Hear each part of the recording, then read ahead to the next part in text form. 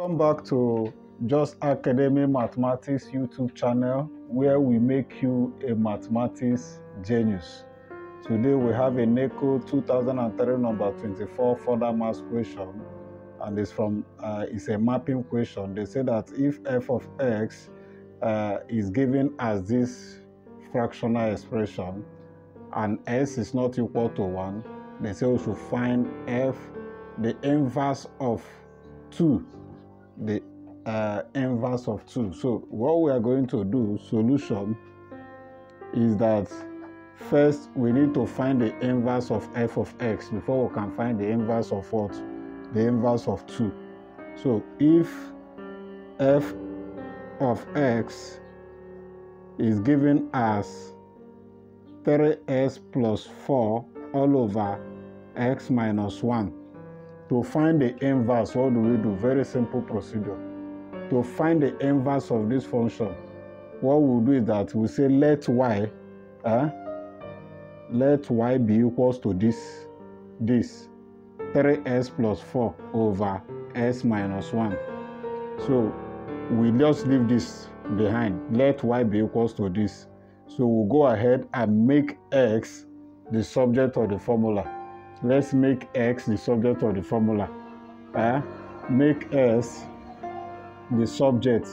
If we make s the subject, we'll have what? We'll have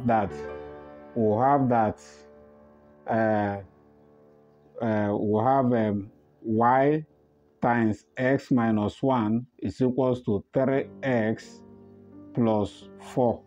Remember, we're interested in what?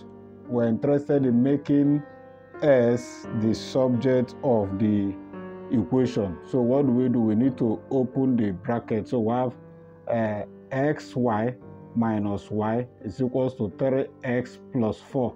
So we'll collect like 10. So we have that xy, bring this s this side, minus 3x is equals to 4. This minus y, bring it this side, I have plus y. So bring out x. S is common. X outside, you have y minus 3 is equals to 4 plus y.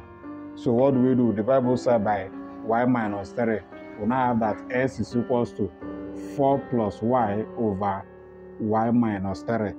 Now to get the inverse, we substitute y with s to get the inverse. What do? We substitute. We replace y with x to get the what? To get the inverse. To get the inverse, we just substitute y with x here. Then we'll get the inverse. So what that means is that therefore f of minus 1, that is the inverse of x, the function we started with, is equals to, anywhere you see y, you put what? X. So 4 plus x over x minus 3. So we have gotten the inverse of x. Now that we know the inverse of x, can we now find the inverse of 2? So that means anywhere we see x here, we have to put what? 2, which means 4 plus 2 over 2 minus 3. So finally, the inverse of 2 is equals to 4 plus 2 is what? Is 6, and 2 minus 3 is what? Minus 1. So that will give us what? To give us minus 6 as answer, and that is option what? Option A. So that is how to solve for the inverse of a function when it comes to mapping. Let me show you again. Just come to the beginning. So the procedure is simple. This is a function given, a mapping function given. To find the inverse of this, let y be equals to this expression. Make x the subject of the formula. You will get this. Now, by the time you replace this y here with x, that is the inverse of that function. So that is why I say that the inverse raised to the power of minus 1 of the original function is that we have to now replace these 2y with x. So we can now be able to find the inverse of what? 2, which is minus 6. I believe you have learned something.